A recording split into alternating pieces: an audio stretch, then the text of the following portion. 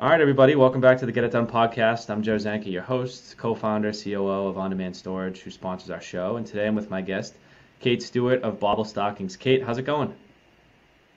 I am good. How I'm are doing you? great. I'm doing great. I'm fine. I'm really excited to have you here. You know, we were just talking about how we both, at some point or another, were in the storage industry, but now you kind of are doing something completely different, and I'm looking forward to hearing your story. Well, thanks. Yes, so I'm a little different than self-storage now. I am into the miniature Christmas stocking game, which I've yet to meet another person in the same You are the industry. first on the podcast in the miniature. Yes, that's what I'm talking about. I've kind of, I shouldn't say that because people are going to, I'm going to say monopoly and people are going to be like, oh, I got to get in this Mm, business. be careful. But I sell miniature Christmas stockings Those like the are one awesome. here. So they are the size of your hand. They're hand stitched needlepoint made in Haiti for fair trade.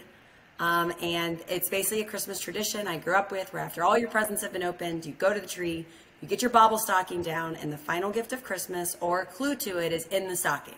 So it's like a save the best for last, grand Oh, wow. finale, super awesome Yeah. memories that I grew up with my parents doing. And then also we now employ about 600 women full time for fair trade in Haiti. Oh my God. Wow. What a, oh man, that was a huge step.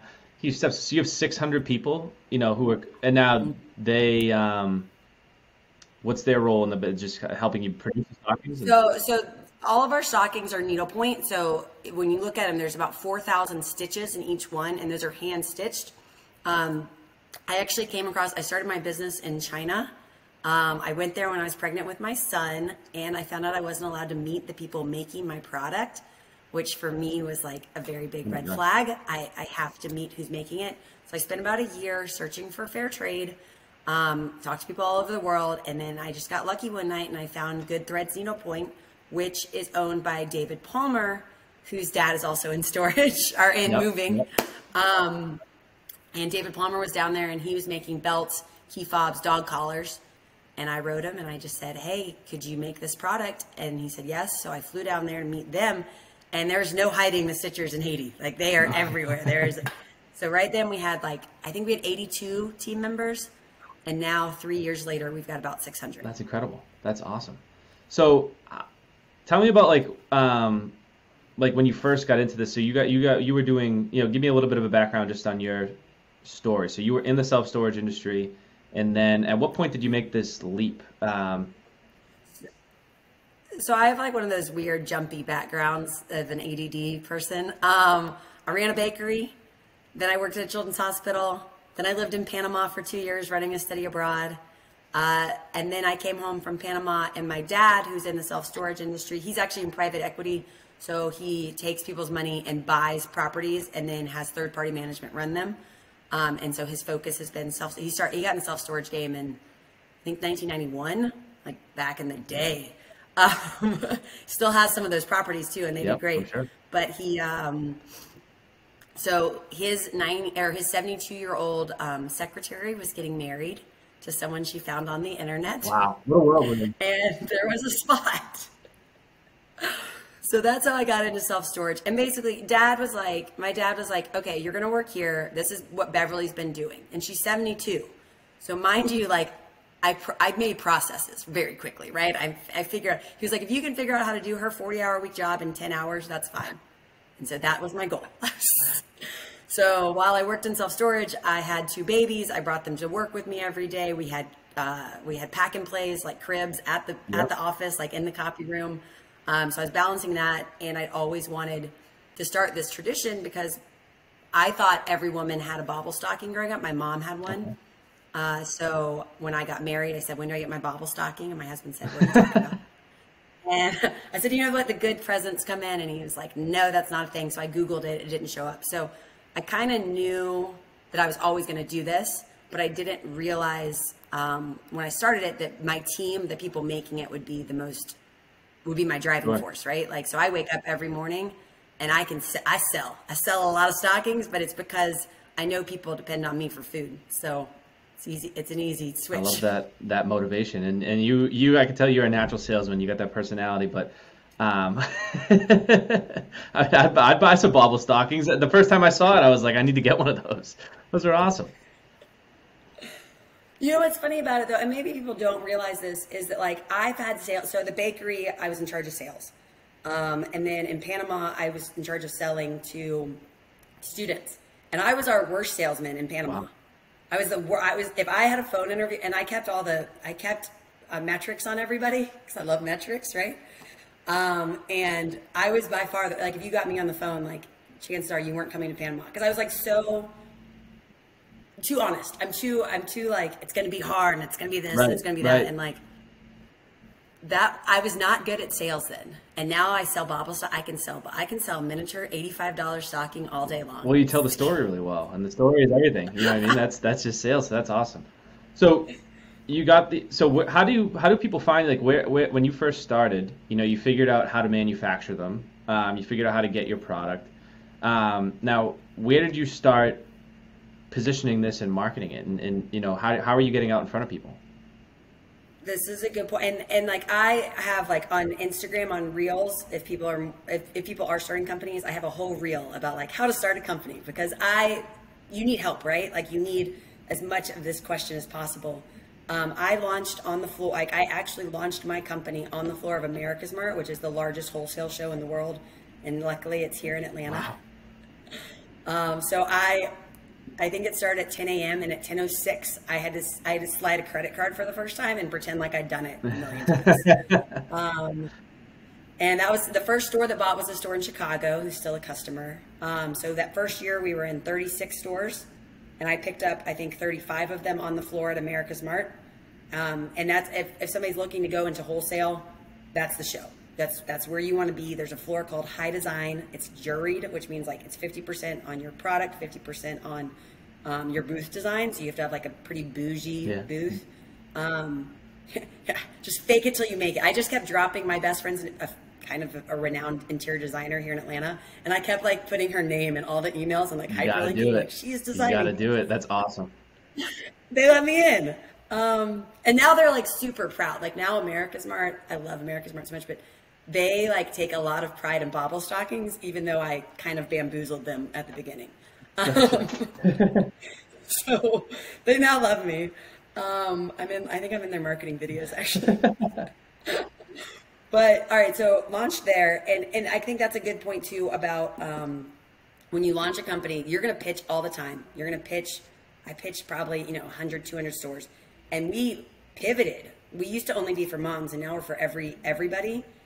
And re-pitching to those stores has been probably the biggest challenge, was that I had wanted to pitch to so many stores when I first started, and I kind of wish I'd pitched to a little bit less because I've had to like re-educate everybody.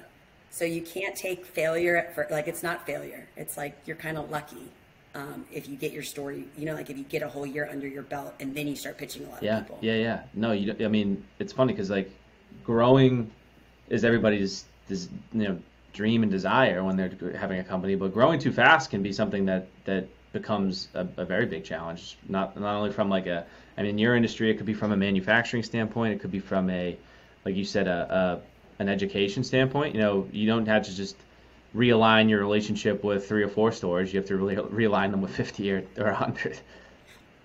Like, hey guys, wait, it changed, it changed. Can you help me? And most of them have been pretty cool about it, but some of them are like, I don't like you. So it's good. So now we're going into year 4. So like I said, we were like in 36 stores the first year. We're in 262 stores this year. So we've really grown, but that was a snowball. I mean, that was 32 to 90 to 140 to 262.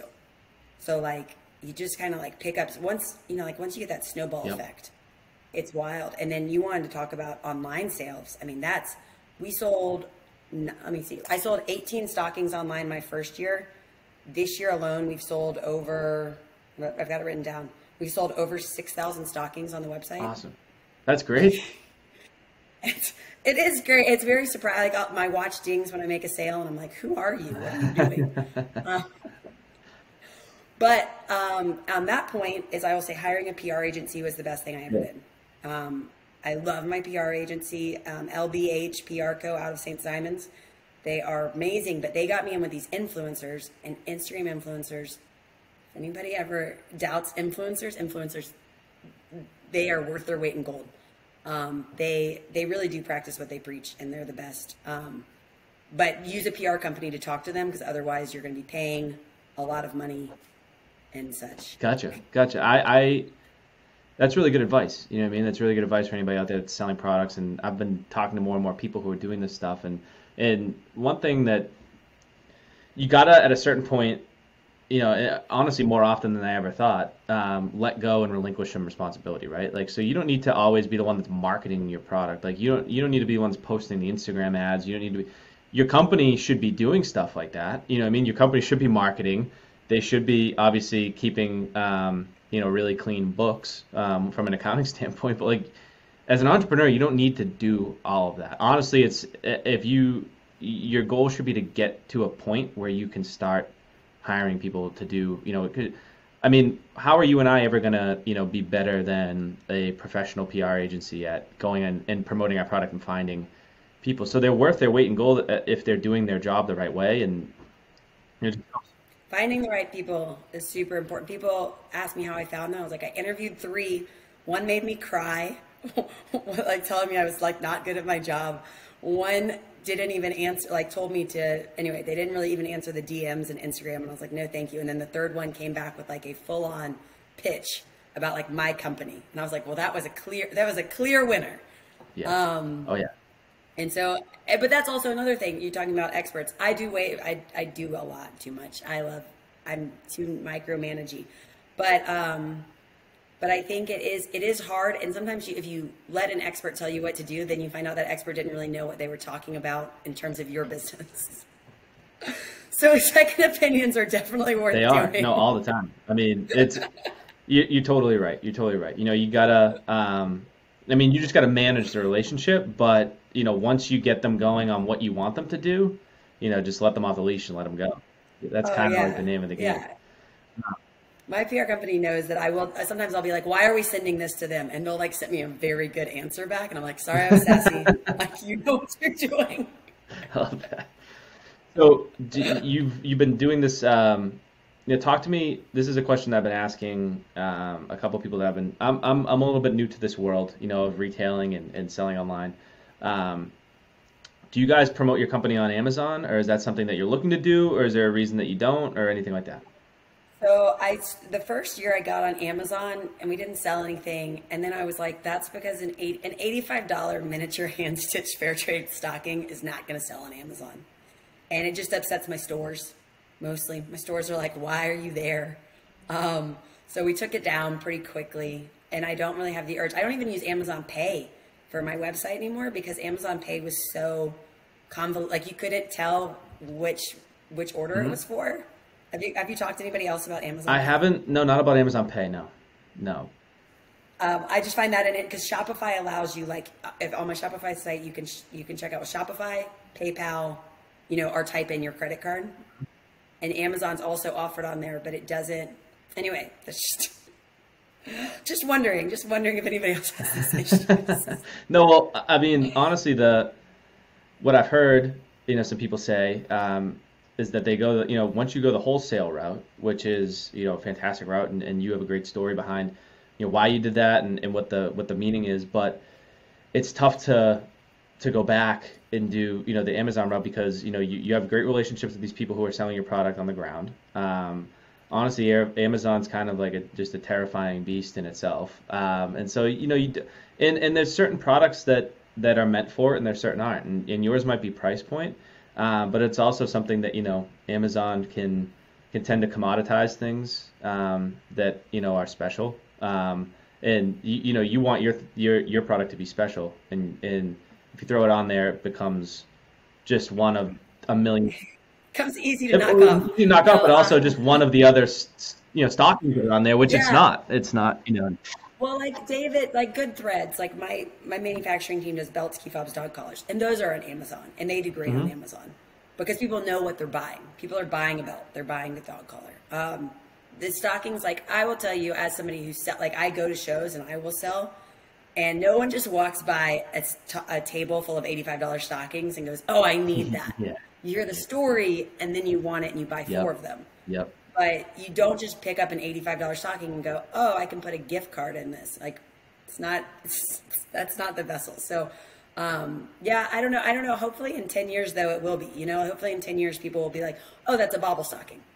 Yeah. And I won't have to I tell the story thousands of Yep. times a year. I don't mind. No, I love it. But the goal is that one day they'll just go, oh, like Elf on the Shelf. You know that story. Everyone knows the story sure. of Elf on the Yep. Shelf. But they are only, I think they're 15 years old now. And it took them 7 years to get to like the turn, like where they had the Macy's, they had a float in the Macy's Day Parade, or the Thanksgiving Parade. And they were like, there. That's legit. Yeah. That's like kind of the pinnacle right there. For me, I always wanted like my company On Demand Storage does we do a lot of work in colleges, and so I'm just waiting for the day that we do the On Demand Storage Bowl, and then like the bowl game for college football, and then I'm out. I love it. Done. Yeah, I want like University of Texas and Florida State playing in the On Demand Storage Bowl. Ooh, wait, what's your passion for Florida State? Well, no, I don't actually have one. I'm actually more of a UF guy if I was gonna. Oh, I went to Florida Oh, State. okay. Sorry. I didn't mean, no, we don't need a battle. We actually do work with the University of Florida, and we don't with Florida State. So, but that's neither here nor there. You want them in your bowl and you want them to lose? Is that what you're No, telling no, me? they can beat Texas. That's fine. Wait, I love that. That's such like that's never even entered my mind of like pinnacle of success is having a bowl game, but I totally get that. Like now I'm thinking like a bobble stockings bowl. That actually sounds It would be good. That would be a great one. Yeah. Yeah. Even if like two, Division 4 teams play, I'm fine with it. Just give me a bowl. Just to check off the bucket list, like, do you know who I am? I have a Yeah, bowl. exactly. Well, Kate, this has been awesome. I really enjoyed meeting you. I've really enjoyed hearing the story. Thank you for coming on here. Thank you for even sharing not only just your story, but some insights into what it's like to own and run a store and a business. I mean, that's kind of what the whole podcast is about, is just teaching people, how to become entrepreneurs and listening to other people's stories and hopefully being inspired. So, good for you. I've really enjoyed hearing everything, and you have such a great personality. This has been awesome. Thank you so much for having me. I really So where can appreciate people find your product if they want to look it up and buy some for the holiday season? it. Ooh, let's see. We're in a bunch of stores. We're in about 250 stores. So you contact your local gift store that has a baby registry, a wedding registry, anything like that. You can ask them if there's bobble stockings, and if they don't, they can order them from me. We're in Saks, New York right now, on Saks Wow. Online. Nice. It's kind of the pinnacle. You can just type in a Google search, and my website will show up, but also a bunch of my small stores. They sell them on their website. So if you're like, I want to support a store in my area, you can usually find it on the internet. Beautiful. Awesome. Kate, this has been great. I look forward to keeping up with you. I look forward to, I'm really into your product. So, you'll probably have a new customer after this. Thank you, Joe. Thanks so much. Bye.